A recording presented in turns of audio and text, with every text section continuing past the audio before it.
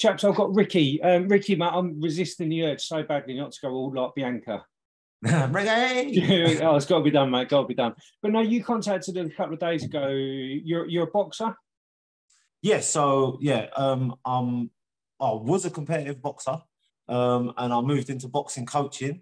And yeah, obviously, I recently just booked another fight in and was looking to do a fundraiser, and that's how I come across your charity.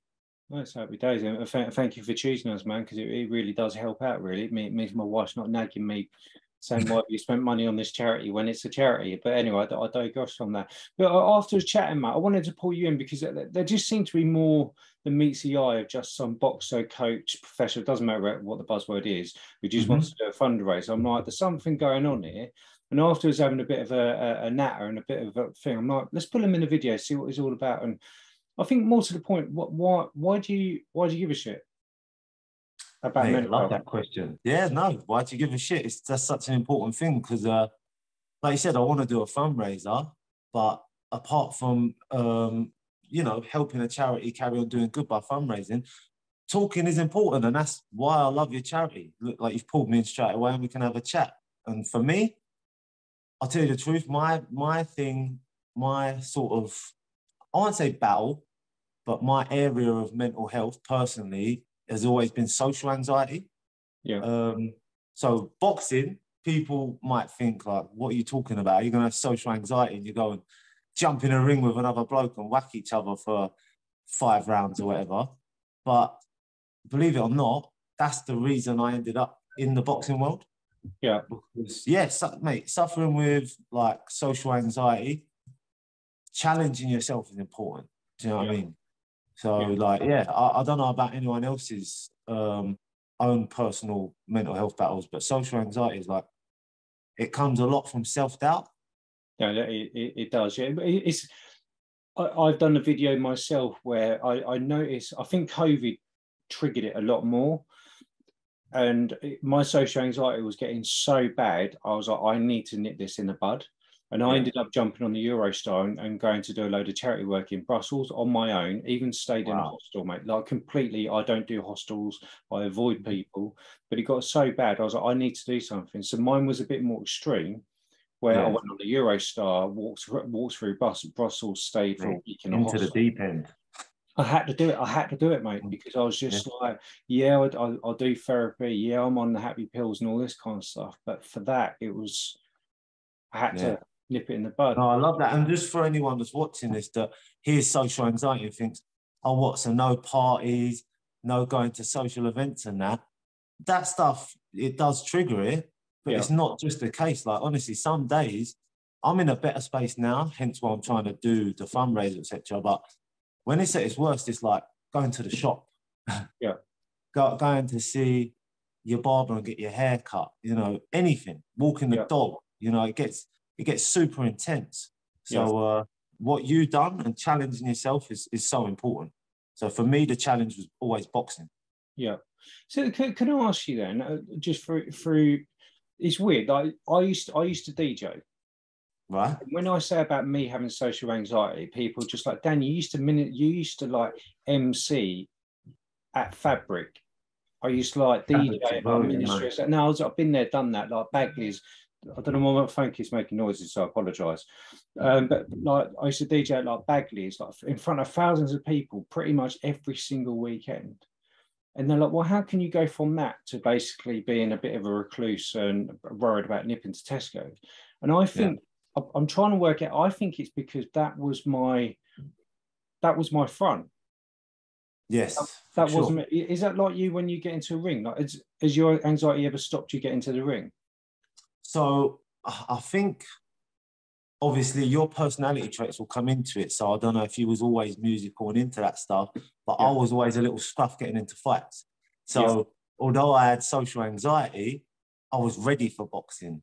So in a way, it was like, right, if I challenge myself and get in a ring, it gives me a bit of confidence. And I think, oh, I can do this, I can do that. The social anxiety comes down a bit. Yeah. In reality, you're actually boxing yourself into another comfort zone. Yeah. I feel if you really want to, like, I'm going to bring up a statement you said off camera. And it was when you said, you know, you either suffer with mental health or you can live with it. Yeah. And I feel like if you truly want to live with mental health, because it's something you do have to work with, it doesn't just dissipate after one miraculous thing. I really think you have to do new stuff, not just the stuff you're comfortable with. And that brings you, it's almost like gaining a little level on it. Like your social anxiety is this big thing that you're dealing with. And every time you do something outside of your comfort zone, you're just chipping away at it a little bit. Yeah, no, absolutely. And I've said, and it might come back, but you just keep chipping away. You live with it, right? So yeah, no, well, you have to. And I've said this before in videos as well. It's just, we can all hit that rock bottom, and in them rock bottom places, it is crap. It is horrible. It really is. And yes, we will always get ourselves at 99% of the time. It might take a while before people shoot me down. We'll always pick ourselves up a little bit. Then one day we'll slip back down again. But we'll never actually quite hit that rock bottom again. We just get higher and higher and higher and higher and higher. 100%. And we have to just again, through my perspective, is if I slip down, which I did a few weeks ago, actually, I was completely and utterly burnt out. I should learn my lesson, mate. To go, mate. I should know better. Easier said than done. No, exactly. I run a charity, a recognised charity. I should know better, and I still fall foul. But I find personally, when it comes down to mental health, and just from the stories I've seen, we're so focused on being in that bubble of being down. You know what I mean? We need to just let that go. Do you know what? My life for the last couple of days is a bit of shit now, but I'm out of that. Let's move on. Yeah, no, it is. It's taking the good and the bad like together. Yeah. Because I think when you're dealing with certain aspects of mental health, once there's something bad, that's it. I don't know about. I think this is the case for most people, but my mind just focuses in on it, and then the relentless thoughts start like, "Oh, you fucked up. You're stupid, you're not good enough." Da, da, da, da. Next thing you know, your confidence goes boom, your self-esteem's down, and you feel like you're starting at zero again. Yeah. And in reality, it's okay to have a moment like that, and then bring the good in as well. Yeah. You know what I mean? I think we get stuck, right? No, we do. And we do. And I think when it comes down to things like social media, you know, it's like, especially when you've an anxiety attack, a depression attack, doesn't really matter what it is. When you're in those little bit of bubbles, the first thing you do is in my case, start scrolling through social media. That's and then and then you're comparing yourself. So why has Ricky got this? Why is Bianca got that? I had to get that pun in there. I had to do it. But you ain't got me no more. Yeah, and then, but it's just. I don't know where I was going with that one, so I lost my mojo on that. But we just keep comparing. We need to stop comparing. Yeah. For sure. And it all depends where it stems from. Like for me personally, when I was younger, I had certain people in my life that was very like, you can't do that. Why are you doing that for? Why are you acting stupid all the time? And when you're young, that sort of stuff, you don't pay attention. You think it is what it is. And then later in life, when you're attempting to do certain things, certain challenges, them little voices stay. Yeah. So, yeah, I think if I could say anything to anyone that's got social anxiety or like I think this goes across for all aspects of mental health in a way. If you are in a really bad place, I know the worst thing I've done is instead of trying to rewire them thoughts and think better of myself and do good challenges, I just went, right, fuck everyone, because I'm pissed off, I feel bad. And I ended up, like I said, boxing is very easy to motivate yourself with that attitude. Yeah. So I thought it was a good thing, but you have a little bit of a level up from that. And then what happens if you use them bad emotions to motivate yourself and try and get out of your struggle with mental health? It's very hard to be normal in like social situations when you're in that mind zone. Yeah, I'm getting shit done. Yeah, I feel good. Someone says hello, fuck off. I'm on like, do you know what I mean? Oh, you do that as well, do you? Well, no, but so as I've gotten older and more experience with living with social anxiety and mental health, I've realised like you do have to challenge yourself in a better way where it's not personal to anyone. It's not, oh, I've been treated like this and I feel like this, so I'm going to go out and smash it. No, you need to go out and smash it because, you know, you value yourself. Yeah. You want to do it for you. And you know, you might help other people along the way as well. Yeah, absolutely. So with you then, who because you're a coach. Yeah. But if you're getting, have you got people around you who are just like, Ricky, yeah, I'm really trying hard not to do the Ricky. I've got it there, there's done now. But have you got people around you like, Ricky, like your anxieties? Do they clock on about your anxiety before you do? Not really. And I think, so the thing is, I think people don't like talking about stuff like that, which is why this charity is so great and these conversations are so great, because it is a normal thing. Yeah. But I think a lot of people will just see triggers and things happening and they'll just be like, oh, well, I'm not going to mention nothing about that, you know? Yeah. I've got good people around me. And Yeah. we like might not talk too upfront about it, Yeah. but they check in. And I'm blessed, you know what I mean? They check in, oh, what's been going on with you? Like, getting on good today, blah, blah, blah. So, yeah, I can't complain. And I think some people are missing that, which is makes it more difficult. Yeah, no, I'd agree with that. But I personally think, yeah, again, I'll keep saying perspective, but just for me and my life, what I find is a lot of people, when they're like, oh, I think this person's acting a bit weird with their mental health, something's wrong with them. Yeah. They go straight in of just like, oh, Ricky, like you seem like you're really depressed or whatever else. And we will jump into that side of it of like, how's your mental health? You're going to kill yourself. Literally jump into the most extreme. It's like, Ricky, mate, I think you're just being, are you all right? You just seem a bit different. You don't need to use the terms mental health. You don't need to use anxiety and different. Just say, are you all right, mate? I've just noticed a bit of a change. Yeah, for sure.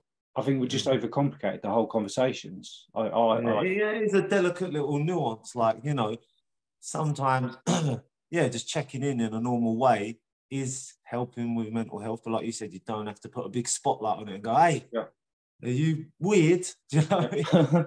that's how it does feel sometimes. No, it does. Yeah, absolutely. Yeah, you feel like you just want to go to bed and hide under the duvet, like everyone's looking at you.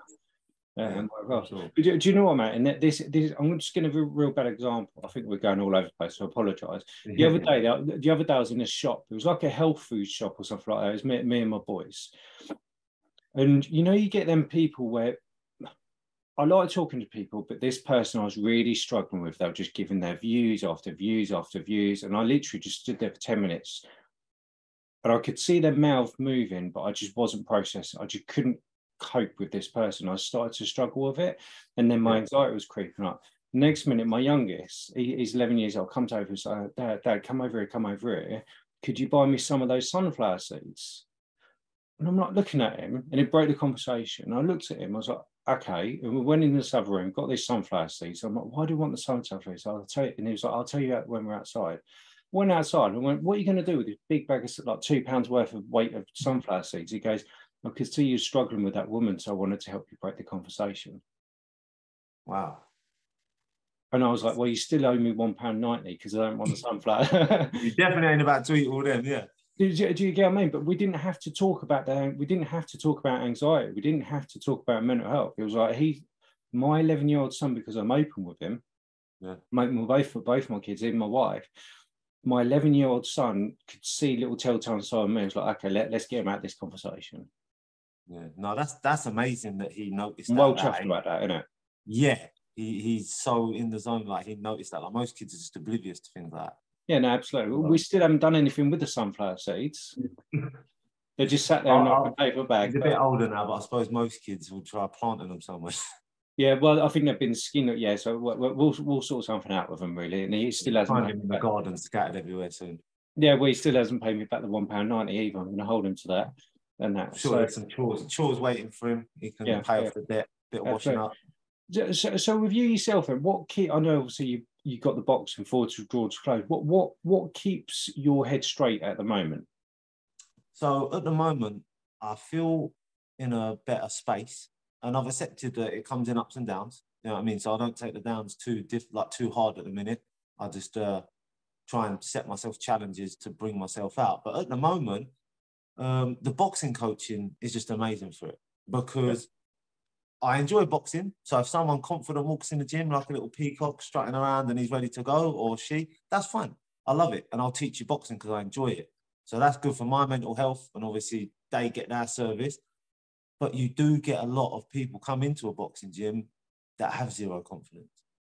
And they are very timid, and you can tell they've taken a big step to get there. So it's a massive privilege for me to be able to be confident in that zone of my life and be like, yo, I'm here to help.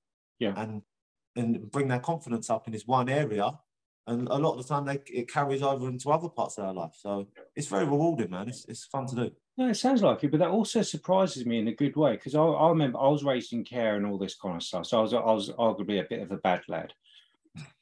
And I remember there's once when I got nicked, this copper was just like, you're angry, you're going to end up inside. Literally that whole thing, you're going to end up inside. Go to this boxing club. Yeah. And when I started doing it, I did it for quite some time, and then I had a head injury and I got banned for like 2 years. So I was a bit gutted about that. But anyway, so when I was doing it, like, it was literally all the naughty kids were being sent to go to boxing to sort them out. So it's nice to see a change. Actually, people are doing it to gain their confidence, because without question, it will sort out your anger issues. It will give you self-control. But it is nice that people with no confidence are coming to people like you, actually, because it hands down, it gives you confidence. Yeah, and social media, I know, like, you brushed on maybe like some negative aspects of social media earlier and effects it can have, but that's why it's so great if you use it in a good way, because where I'm open on it about me having daily struggles and whatever, but people are still seeing that I'm running a boxing gym and I'm out here doing things. Other people feeling like that, they seem to just, like a moth to a flame. They're like, oh, Rick, like, how are you doing this? Da, da, da. Do you know what? I'm going to have to come down and see you and try a bit of this boxing. Yeah. So it kind of works like that, to be honest. No, good on it. Do many of your clientele open up about their own mental health? Yeah, I've honestly, obviously, I like, they probably know they're after watching this because I've known them for years, but I've had at least one person ring me out of the blue and just openly say, Rick, I need to come see you at the boxing gym because I'm on the edge, mate. Like, Really? I don't know what to do with myself. I'm feeling really down. It's been going on for ages. And he goes, I've seen you go through that, but like, I've seen you, like, exercising and boxing all the time has kept you straight. So I want to come try it with you. So some people are really open like that. Yeah. And then other people, they just, like you said, it's not said, but you can notice little triggers, and it might be in the boxing gym a little bit timid and whatever. Yeah. And you just slowly see them come out of that shell. Yeah. And that's the main thing, isn't it, really? Getting, yet again, like I was saying earlier, sometimes you just don't need to just go jumping straight in. Are you depressed, mate? Are you anxious? Literally, just, you don't need to bring it up. Just work with them. They'll open up when they're ready. 100%. Yeah. If people don't mention anything, sometimes I don't bother. Yeah. You know, I've got a young kiddie training with me now, and he really struggles to take in directions. And if we practice something, he has to do it loads and loads of times. And I'm always bantering with him. I'm having a joke about it. And I'm like, you got earplugs in today or what? And, you know, we're just chatting back and forth. And then he really tries hard. And it wasn't until the other day, I feel terrible because I forgot the condition he said he's got. He said he's got like a condition and it makes like learning difficult for him. Well, and he can't take information in. And he goes, for the first time, Rick, like, I'm with someone. He goes, in school and that, they always treated me like a dummy, put me in special things. He goes, you're the first person that's just treated me normal and just got on with it. And he goes, now I actually feel like I can get on with it because I don't feel weird. That must make you feel good. Oh, it's amazing. Do you know what I mean? Yeah. So, because when you do it yourself, it's almost like looking at another you. Yeah. You know? Absolutely. It sounds like it'll probably be, when he gets more experience, probably be an animal in that ring. Yeah, he'll probably beat me up for shouting at him all the time. No, probably, mate. But no, it's all good. That was a good video, my friend.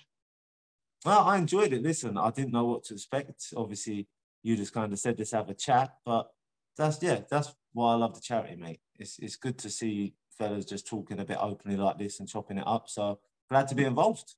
Excellent. Let me hit that on record button thing. Give 1 second. Cool.